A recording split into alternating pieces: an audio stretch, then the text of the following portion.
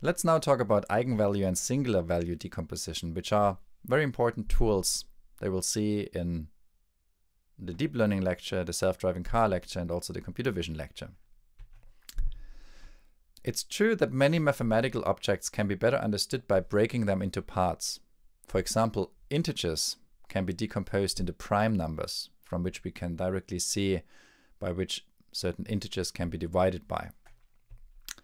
Now here in this case, we're interested in decomposing matrices. An eigendecomposition decomposes a matrix into so-called eigenvectors and eigenvalues. An eigenvector of a square matrix A is a non-zero vector such that multiplication by A only alters its scale, and the scale is known as the corresponding eigenvalue. So here's an example. We have matrix A, that is the matrix we want to decompose. And if there is a vector V, that if we multiply that with matrix A, we get a scaled version of vector V. Then this vector V we call an eigenvector, and the corresponding eigenvalue that we need for scaling V such that this equation is true, we call the eigenvalue. That's what we mean by only altering the scale. We don't change the direction of the vector, we only change the norm of the vector. As any scaled version of vector V is an eigenvector, in order to make the eigendecomposition unique, we typically only consider unit eigenvectors. We require that these vectors here are normalized such that they have Euclidean norm 1. We now concatenate all eigenvectors to form a matrix V. So this is a matrix V where all of the eigenvectors are in its column. And similarly, we form all eigenvalues into a diagonal matrix lambda, where we put all of these eigenvalues, and there's always one eigenvalue that corresponds to an eigenvector. So lambda 1 corresponds to V1, lambda 2 corresponds to V2, and so on. So we form this diagonal matrix that the corresponding eigenvalues corresponding to these eigenvectors are in the diagonal, and the rest is 0, because it's a diagonal matrix.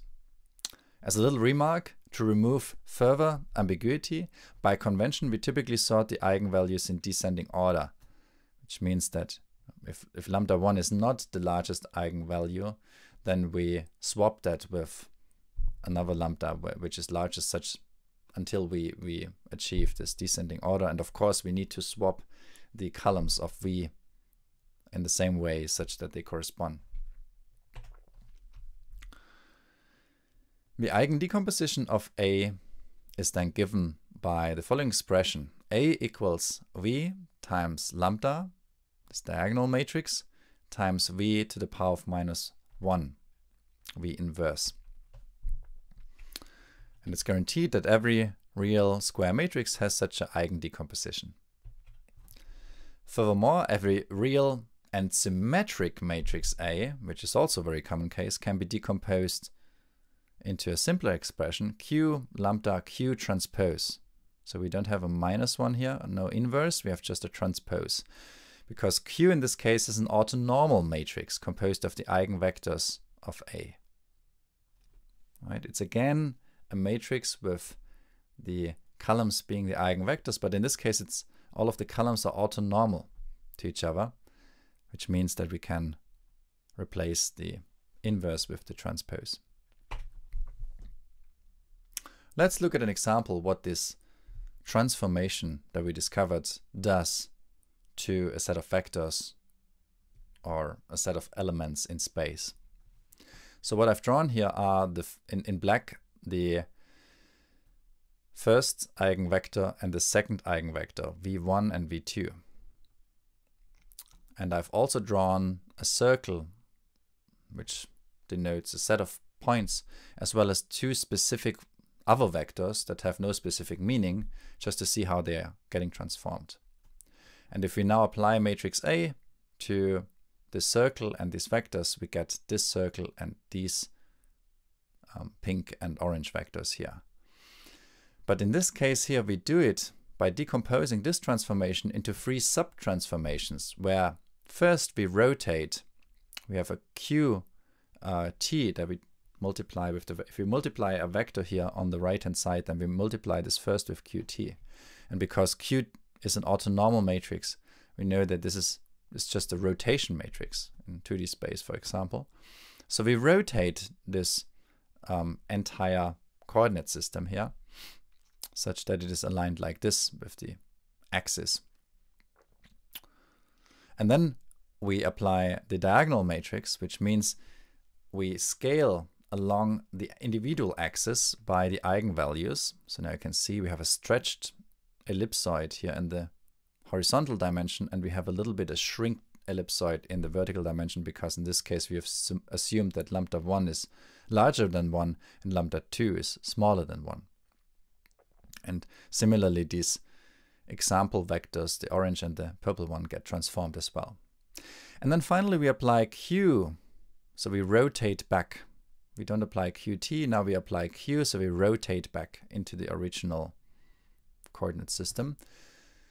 And what we can see now, what this transformation does effectively through these three subtransformations is that we have basically distorted this unit circle here, this isotropic unit circle, by scaling the space into the direction of v1 and v2 by lambda 1 and lambda 2 respectively. So in this direction of v1 we have stretched the space and also these corresponding example vectors, and in the other direction we have shrink the space because lambda 1 is bigger than 1 and lambda 0 in this example here is smaller than 1.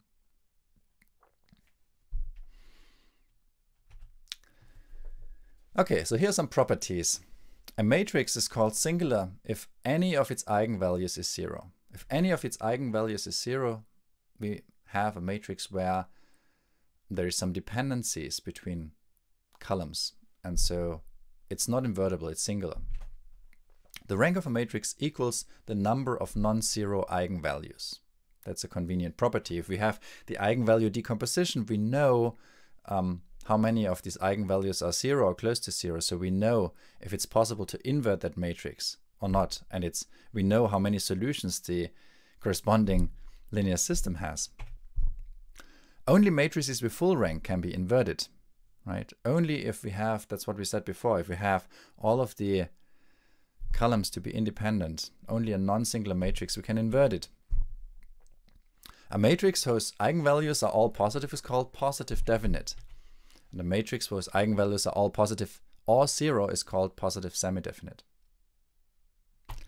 For positive semi-definite matrices, we have that for all x, if we construct this product here, this must be bigger or equal to 0. Positive definite matrices additional guarantee that if this product is 0, then also the vector must be 0. Now it's of course possible to derive and calculate the eigenvalue decomposition with pen and paper, but luckily in practice we don't need to do that because there's great numerical linear algebra packages that we can use. And for example, in Python we have NumPy, where we can use numpy linalg.eig to simply with one call decompose a matrix A into its eigenvectors and eigenvalues. If you want to know a little bit more about this decomposition and how to do it by hand, I can recommend this link here. Now finally, there's also something called a singular value decomposition. Now, why do we have yet another decomposition? The problem with the eigenvalue decomposition is that it can only be applied to square matrices. For non-square matrices, however, we can use the singular value decomposition. The singular value decomposition looks similar to the eigenvalue decomposition, but it can factorize a non-square matrix, a matrix out of the matrices, the m times n matrices of real numbers, for example. And you can see that here on the left-hand side, on the right-hand side, we have different matrices now, but we also have a d-diagonal matrix in the center. So in this case, we have U, element of the space of m by m matrices, D, this diagonal matrix, element of the space of m times n matrices, and V, element of the space of n times n matrices. U and V are orthogonal matrices, and D is a diagonal. It could be a square diagonal or non-square diagonal matrix. Of course, the interesting case here is the non-square diagonal matrix case, because then we can apply this to non-square matrices. The elements along the diagonal of D are known as singular values, and the columns of U and V are the so-called left and right singular vectors respectively. And indeed, the eigenvalue decomposition and singular value decomposition are quite related. If you consider the singular value decomposition of arbitrary real matrix A, and if we take A transpose A, then we, using the rules of transpose that we've seen earlier, we can write this as such, and then of course because U is an orthonormal matrix, this term goes away here, so we have D squared V transpose. So we can see that the right singular vectors V are the eigenvectors of A transpose A. The right singular vectors of V, according to the singular value decomposition of A, are the eigenvectors of A transpose A. And similarly, the left singular vectors U are the eigenvectors of A transpose. And the eigenvalues of A transpose A and A transpose are equal to the square singular values of A. We have the D square here. So it's basically just a square operation sitting between the eigenvalue decomposition and the singular value decomposition.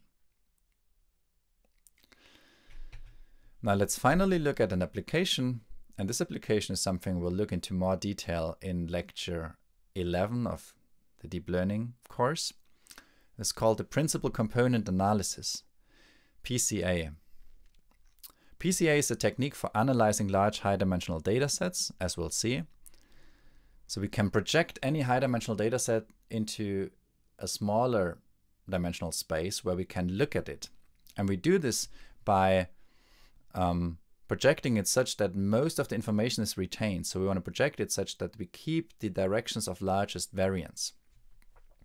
And now the nice property here is that if we compute the eigenvectors of the scatter matrix or the covariance matrix, these eigenvectors are called the principal components, and they face the direction of the largest variance. This is something you can show and we'll also look at later.